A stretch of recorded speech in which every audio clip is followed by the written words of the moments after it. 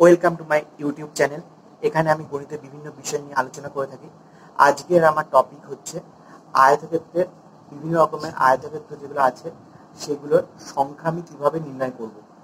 তো যারা এই চ্যানেলটিতে নতুন আছেন তারা অবশ্যই চ্যানেলটিকে সাবস্ক্রাইব করে দেবেন এবং বেল আইকনটিকে চেপে দেবেন যাতে প্রথমে ভিডিও নোটিফিকেশন আপনার কাছে পৌঁছে যায়। Thank you. Keep watching. নির্ণয় আমাদের আয়তক্ষেত্র সম্পর্কে কয়েকটা জিনিস জানতেই হয়। আয়তক্ষেত্রের বিপরীত বাহুগুলো সমান ও সমান্তরাল হয় এবং প্রতিটা কোণ 90 ডিগ্রি হয়।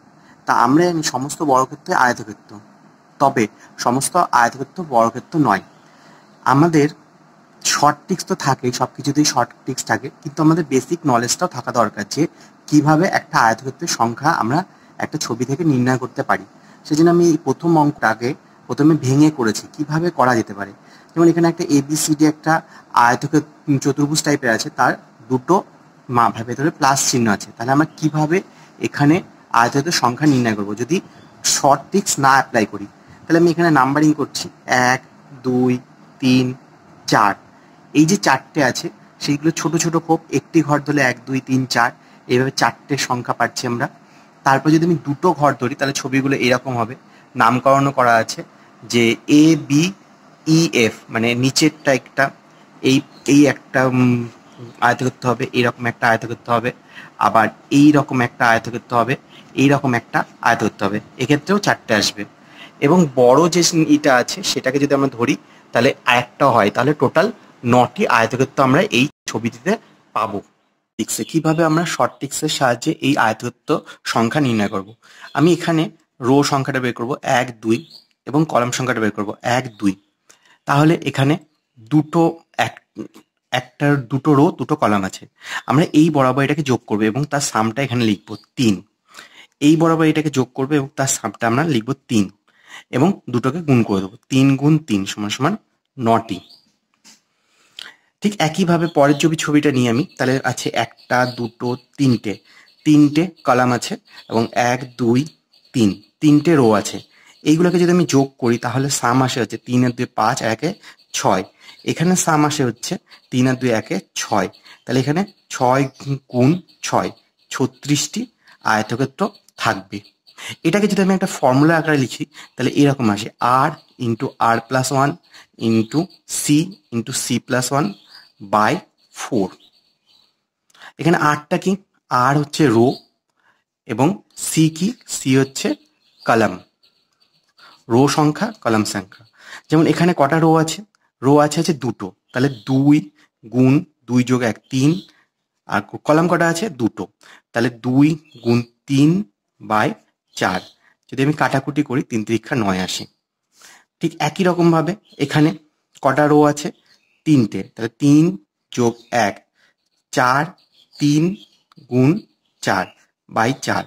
যদি আমি এদেরকে গুণ করি 3 4 3, তাহলে 36টি আসে। আমি যে কোনো একটা নিয়মে এটা করতে পারি। এখানে আরেকটা বড় সড়ো দিয়েছি, যদি রো আর কলাম সমান না হয়। আগে যে দুটো ধরনই ছিল তাদের রো কলাম সমান ছিল, এখানে সেরকম কোনো ব্যাপার নেই, রো কলাম সমান না হলেও আমরা করতে পারি। 1 2 3 4 5 6 7। এখানে কলাম কতগুলো আছে, কলাম আছে হচ্ছে 7টি। আর রো কতগুলো, 1 2 3 4, রো কতগুলো আছে 4টি। আমাদের ফর্মুলা কি, আর into R plus 1 into C plus 1 by 4। যেখানে আর কি, রো, এবং সি কি 4টি। তাহলে 4 গুণ 5 গুণ সি কতগুলো আছে 7টি, 7 গুণ তারপরের সংখ্যা 8 বাই 4। কাটাকুটি করলে তাহলে 5 গুণ 7 গুণ 8, 5 8 40 গুণ 7 সমান সমান 4 7 28, 280টি। এখানে 280টি আয়তক্ষেত্র আছে। তো এইরকম বড় অঙ্ক দিতে পারে, তো আমাদের একটু ছোট্ট ক্যালকুলেশন করলেই আমরা অঙ্কের সমাধানগুলো পেয়ে যাব। আছে তো এইটা খুব সহজ নিয়েছি আমি, 1 2 3 4 5 6। এখানে কতগুলো কলাম আছে, কলাম আছে হচ্ছে 6টি। আর রো কটা আছে, একটাই রো আছে, তাহলে কলাম 6টি আর রো 1টি। তাহলে মোট এখানে তাহলে আয়তক্ষেত্র হবে হচ্ছে আগের ফর্মুলা অনুসারে 6 into 6 plus 1, 1 into 1 plus 1 by 4। তাহলে 6 ইন্টু 7 ইন্টু 2 বাই 4, 2 দিয়ে কাটলে 2, 2 দিয়ে কাটলে 3, তাহলে 21টি আয়তক্ষেত্র হবে।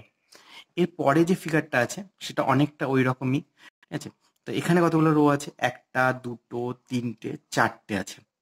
এখানে 4টে কলাম আছে আর একটা রো আছে, 4টে কলাম একটা রো। এখানে 4 3 2 1 এই বরাবরও 4টে রো আছে, একটা কলাম আছে। তাহলে এই বরাবর কতগুলো আয়তক্ষেত্র হবে, এই বরাবর কতগুলো আয়তক্ষেত্র হবে, যদি আমি এগুলোকে যোগ করি 1 + 2 + 3 + 4, তাহলে কত আসে, 7 9 10টি, ঠিক আছে। আর আমি যদি এই বরাবর এখানে যোগ করি তাহলে কতগুলো আসবে, 1 যোগ 2 যোগ 3 যোগ 4 সমান সমান 10টি, 10টি আসবে। কিন্তু সমস্যা হচ্ছে এই যে জায়গাটা আছে এই জায়গাটায় দুটো চতুর্ভুজ দুবার গোনা হয়ে গেছে, একবার এদিক থেকে গোনা হয়ে গেছে, একবার এই বরাবর গোনা হয়ে গেছে। তাহলে সেই একটা যেটা আছে সেটাকে আমাদের বাদ দিতে হবে। তাহলে মোট 10 যোগ 10 বিয়োগ 1, তাহলে 19টি আয়তক্ষেত্র এই ছবিটির মধ্যে আছে, 19টি আয়তক্ষেত্র এই ছবিটির মধ্যে আছে। তার পরের ছবিটার ক্ষেত্রে সে একই রকম 1 2 3 4, তাহলে এখানে আছে হচ্ছে 4 3 7 2 9 10, 10টি আয়তক্ষেত্র আছে। এই বরাবর 4 3 2 1, এখানেও 10টি আয়তক্ষেত্র আছে।